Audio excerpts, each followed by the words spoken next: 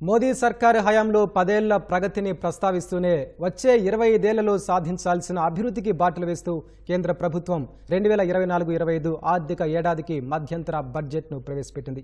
ఎన్నికల తాయిలాలకు ఎలాంటి చోటు లేకుండా పద్దును ప్రకటించిన ఆర్థిక మంత్రి నిర్మలా సీతారామన్ పేద మధ్యతరగతి సొంతింటి కల నెరవేరుస్తామని హామీ ఇచ్చారు.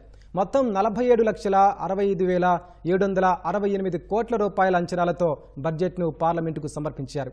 అత్యధికంగా రక్షణ రంగానికి 6,20,000 కోట్లు కేటాయించారు. 10 ఏళ్లలో సాధించిన అభివృద్ధిపై శ్వేతపత్రం సభకు సమర్పిస్తామని తెలిపారు.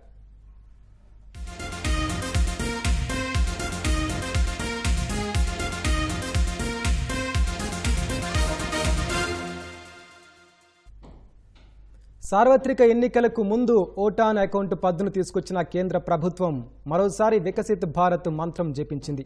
దేశానికి స్వాతంత్ర్యం వచ్చి 100 ఏళ్లు పూర్తయ్యే 2047 నాటికి వికసిత్ భారత్ లక్ష్యంగా అడుగులు వేస్తున్నట్లు వివరించిన ఆర్థిక మంత్రి నిర్మలా సీతారామన్ అందుకు వ్యూహాలను ఆవిష్కరిస్తూ బడ్జెట్ను పార్లమెంటుకు సమర్పించారు. వచ్చే 5 ఏళ్లలో వేగవంతమైన అభివృద్ధి సాధించడమే లక్ష్యంగా నెక్స్ట్ జనరేషన్ రిఫార్మ్స్ తీసుకొస్తున్నట్లు మంత్రి వివరించారు. ఈ 25 ఏళ్లను అమృత్ కాల్గా భావిస్తుండగా ఇటీవల ప్రకటించిన భారత్ మధ్యప్రాచ్యం ఐరోపా ఆర్థిక కారిడార్ దేశ ప్రగతి గతిని మారుస్తుందని తెలిపారు.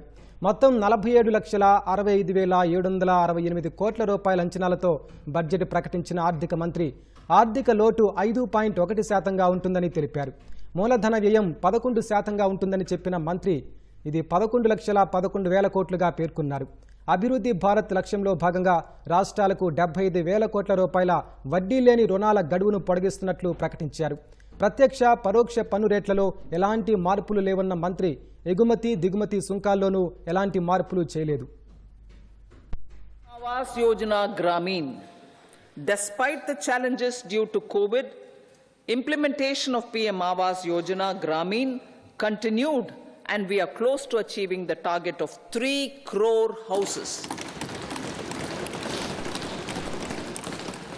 2 crore more houses will be taken up in the next 5 years to meet the requirement arising from increase in the number of families.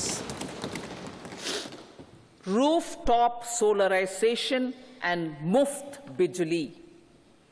Through rooftop solarization, 1 crore households will be enabled to obtain up to 300 units free electricity every month. This scheme follows the resolve of Honorable Prime Minister on the historic day of consecration of Sri Ram Mandir in Ayodhya. Following benefits are expected. Savings up to 15,000 to 18,000 rupees annually for households from free solar electricity and selling the surplus to the distribution companies. బడ్జెట్లో రక్షణ శాఖకు 6.2 లక్షల కోట్లు కేటాయింపులు చేశారు. Railway శాఖకు 2.55 లక్షల కోట్లు, హోంశాఖకు 2,03,000 కోట్లు, వ్యవసాయం రైతుల సంక్షేమానికి 1,27,000 కోట్లు ప్రతిపాదించారు. గ్రామీణాభివృద్ధి శాఖకు 1,77,000 కోట్లు, ఉపరితల రవాణా జాతీయ రహదారుల కోసం 2,78,000 కోట్లు కేటాయించారు. ఆహారం ప్రజా పంపిణీ వ్యవస్థకు 2.13 లక్షల కోట్లు, రసాయనాలు ఎరువుల కోసం 1.68 లక్షల కోట్లు, కమ్యూనికేషన్ రంగానికి 1.37 లక్షల కోట్లు కేటాయింపు చేశారు. గ్రామీణ ఉపాధి హామీ పథకానికి 86,000 కోట్లు, ఆయుష్మాన్ భారత్ పథకానికి 7,500 కోట్లు, పారిశ్రామిక ప్రోత్సాహకాలకు 6,200 కోట్లు ప్రతిపాదించారు. సోలార్ విద్యుత్ గ్రిడ్కు 8,500 కోట్లు కేటాయించారు.